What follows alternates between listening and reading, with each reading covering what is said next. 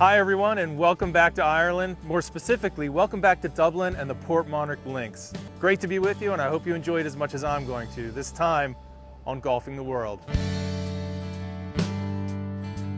And a lot of our golfers that come to stay here, it's at the start of their golfing trip around Ireland or it's towards the end. And that's a huge advantage to be so close to the airport. But they're also right beside Dublin and they're able to experience Dublin city centre, the towns of Malahide, Howth, beautiful, beautiful part of Dublin. The sun is shining, the fairways have just been mown, the bunker faces have been revetted. It's a beautiful day for golf here at Portmarnock Links.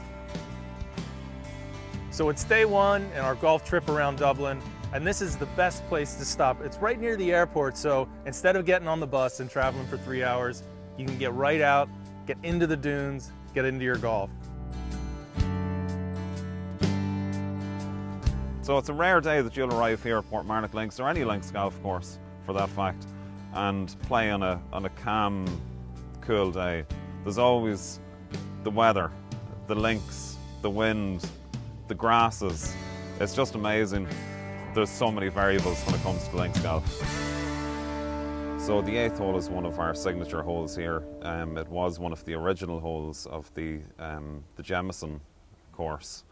A very difficult tee shot. You're then heading into an approach shot to a dogleg left hole to a raised green, like an upturned saucer that's very difficult to hold. So coming off at 4 on that hole is a really good score anytime.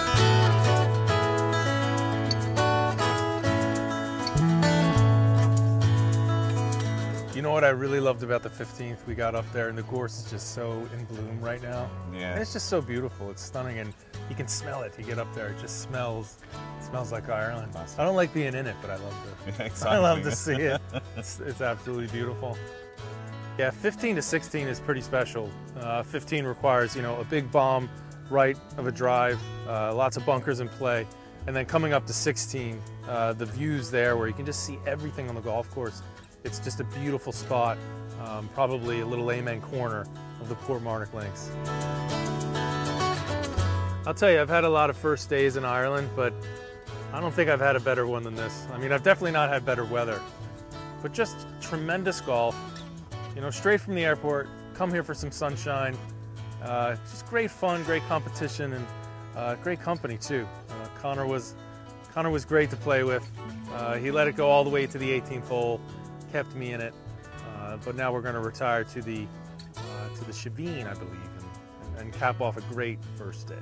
Okay, so Tom, wait till I show you. Just around the corner, we have a very special treat for you. Wow! This is our world famous Shebeen. This is like a little magical place. Where we're standing now is in the secret garden, which was part of the Jameson estate.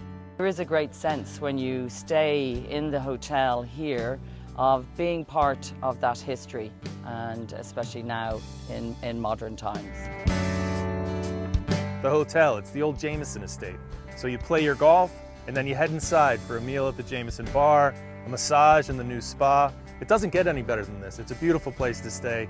You should try it.